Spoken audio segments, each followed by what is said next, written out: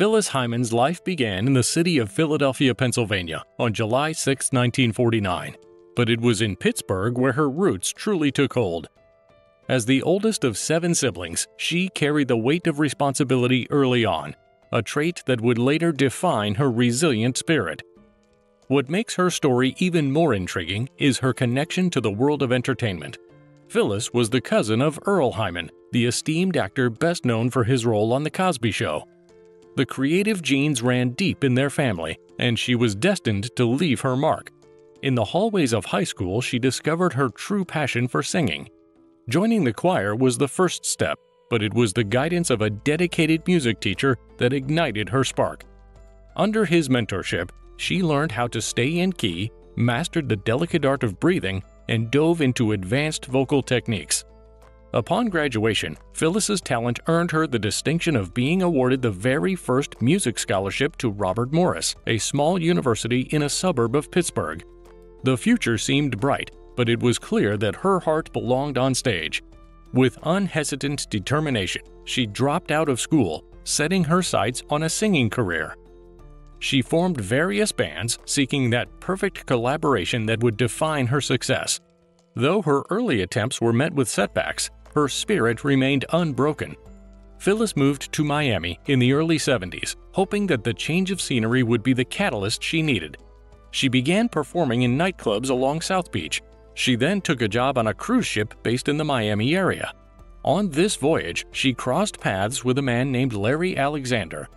Little did she know that this chance encounter would evolve into a profound partnership both in business and in life, as Larry later became her beloved husband. Following her memorable stint on the ship, she formed a group that she named the Phyllis Hyman Factor. Taking her rightful place as the lead singer, the band played at small venues, leaving audiences mesmerized in their wake. In 1974, Phyllis's talent transcended beyond live performances as she made her silver screen debut in the movie Lenny, that also starred Dustin Hoffman. This was just a taste of the spotlight that was about to shine even brighter on her as she also cut her first record, Leaving the Good Life Behind. She moved to New York in 1975, for it was in the Big Apple that dreams were known to be woven into reality.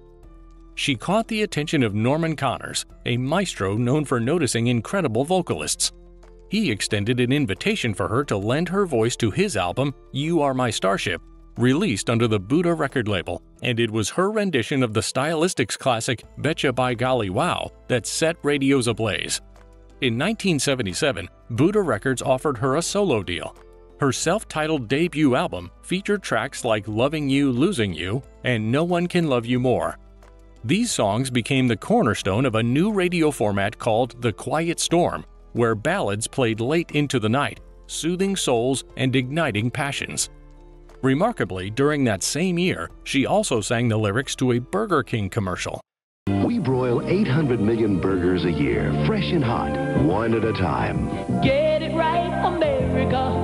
Get it right at Burger King. Phyllis's journey through the music industry was a roller coaster of highs and lows, triumphs and challenges. She unveiled her second album, Sing a Song, in 1978. Unfortunately, this release didn't make much of a splash on the charts, leaving her eager for a hit. Arista Records, under the visionary leadership of Clive Davis, took over the distribution of Buddha Records where Phyllis was signed. This transition brought a fresh wave of opportunities, with Davis himself recruiting the iconic Barry Manilow to collaborate with Phyllis on her third album. While it didn't quite reach the heights Clive had hoped for, it marked a significant step in Phyllis's career. In 1980, Clive pulled out all the stops, enlisting the talents of James Mtume and Reggie Lucas to produce her next album. The title track, You Know How to Love Me, ignited a buzz across the airwaves. However, success came at a price. She found herself at odds with Clive Davis over the direction of her music. He favored a more pop-oriented sound, while she yearned to delve into soulful ballads, creating a tension between them that would persist. In the midst of these professional challenges, Phyllis faced personal turmoil as her marriage began to unravel. Surrounded by mounting problems in both her love life and her career, she turned to cocaine to ease her troubled mind. In 1981, her fifth album resonated deeply with her ever-growing audience. Moreover, Phyllis was not content with merely conquering the music scene. Her ambition knew no bounds as she graced the grand stages of Broadway, stepping into the spotlight of the musical Sophisticated Ladies.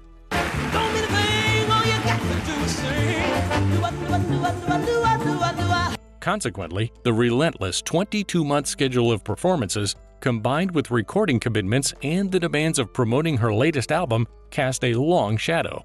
The weight of it all burdened her, leading to increased drug use as a means of coping.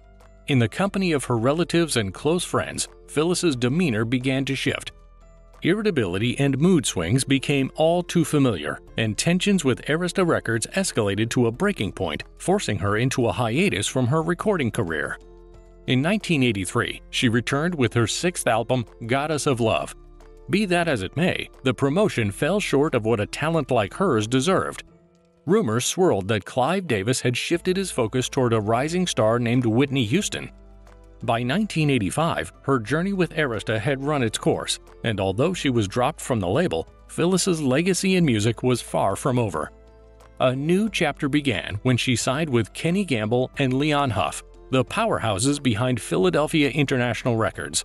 This renowned label had nurtured the careers of legendary artists like Teddy Pendergrass, Patti LaBelle, and Lou Rawls. In 1986, she secured an apartment in Philadelphia, aiming for convenient access to the recording studio, and subsequently released her seventh album. The first single, Old Friend, captured the hearts of her listeners, but behind the scenes, her life painted a different picture. The album's second single, Living All Alone, featured an impressive whistling by Phyllis, a unique touch that concealed the turmoil within. Feeling alone and grappling with her recent divorce, she battled bouts of depression, making it difficult to face the world each day. Her mood swings grew more unpredictable, her patience waned, and her focus wavered. After being convinced by loved ones to enter therapy, she was diagnosed with bipolar disorder.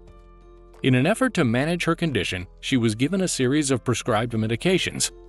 However, the side effects, which included dizziness and nausea, pushed her to disregard their use. As she leaned on drugs and alcohol for solace, she found herself in rehab. Emerging from treatment, she was revitalized, happy, and more pleasant to be around. Nevertheless, this renewal would prove to be temporary. As the 80s drew to a close, Phyllis made appearances in a handful of films. Still, even as she explored new horizons, her addiction resurfaced. How in the hell did you get in here? Tricks of the trade. Listen, I've got $100. It's in my purse. Just get it and just get out. In 1990, she took an overdose of sleeping pills in her Philadelphia apartment, a distressing incident that foretold the challenges yet to come.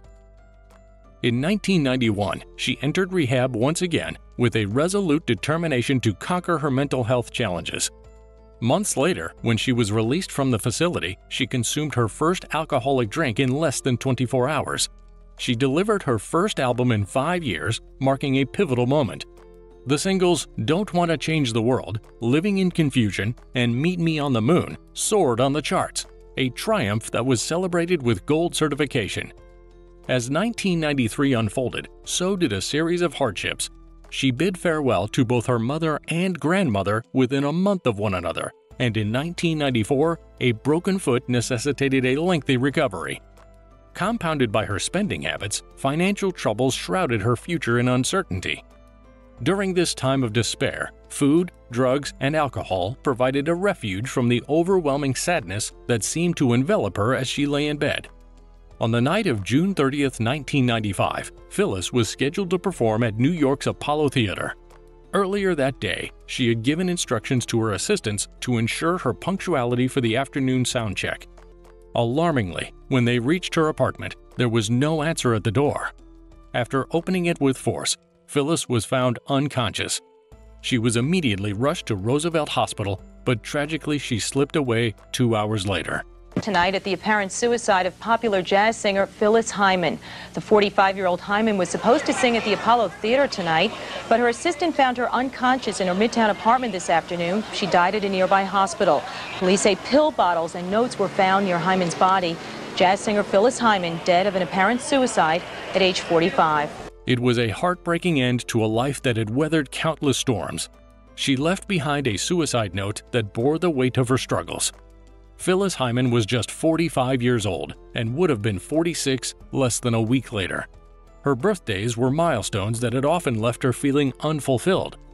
Her devastating departure left a legacy that continues to captivate and inspire. Philadelphia International Records posthumously released I Refuse to Be Lonely, an album that revealed her innermost feelings, shedding light on the delicate issue of mental health.